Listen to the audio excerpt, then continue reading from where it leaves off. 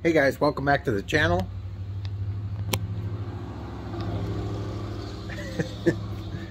Yeah, good times. Today we're going to be working on Barkbusters. You got to have some sort of a exoskeleton on these handguards. This plastic stuff is just nonsense. Now, there's a little tip I got for you. These are the tapered handlebar Barkbusters. Now Barkbuster sells a little spacer kit for like 20 bucks. But I took some hardware out of the GV pannier racks that I didn't use.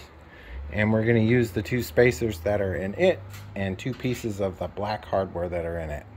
So each side will have a spacer so they look equal. None of this one spacer on one side nonsense. So these are pretty straightforward. The instructions are pretty self-explanatory, but I know you guys like to see install and time-lapse and all that. So we'll just do that. Oh, by the way, these are skid plates for the VPS handguards. It'll all make sense when I'm done, so let's just start installing.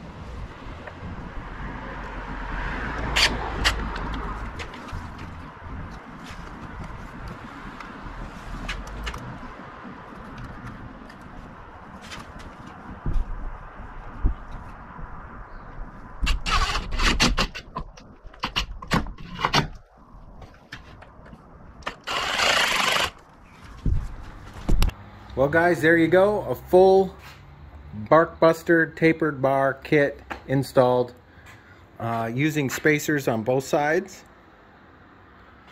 I think the problem, if you don't use the spacer, is you run into your brake lever right there. I think that's what the problem was. I don't know. It may or may not fit. I don't know. I think it's because when you squeeze it, oh yeah, it pushes out onto the... It needs that space there so that it has room to move. I see why they did that.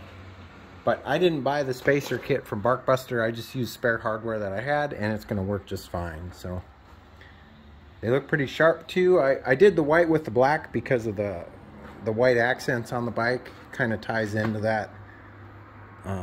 Like the silver Trekker rack on the back, the mono key GV matches kind of the silver skid plate and the foot pegs and whatnot. So trying to tie all those colors together.